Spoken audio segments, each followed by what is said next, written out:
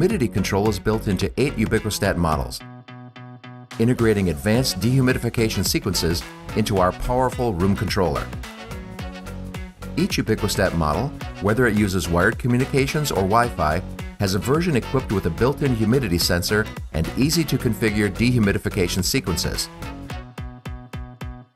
Like most dehumidification, it starts by using the HVAC unit's cooling capacity to dehumidify the air. To perform this function, from the advanced settings screen, simply click on Dehumidification. You can then determine which outputs will be used for dehumidification by pressing the Dehumid button. There you can choose from various options, using the stages of DX cooling, or an analog or digital output to use as the source for dehumidifying the space.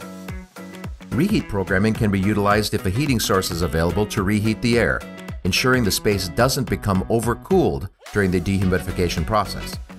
There are options to use the standard heating stages, an analog output dedicated to heat, or a digital output to trigger an external reheat source. If no reheat is used or simply not available, the UbiquiSTAT offers a suspend function.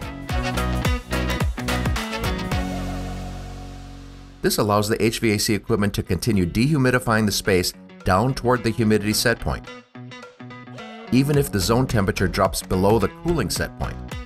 At this suspend set point, the dehumidification process will be suspended, turning the cooling off before the space gets uncomfortably cool, even if the humidity set point has not been reached. By default, the cooling will be suspended if the zone temperature gets 3 degrees below the cooling set point and the zone still requires dehumidification. However, this suspend offset can be changed in the programming.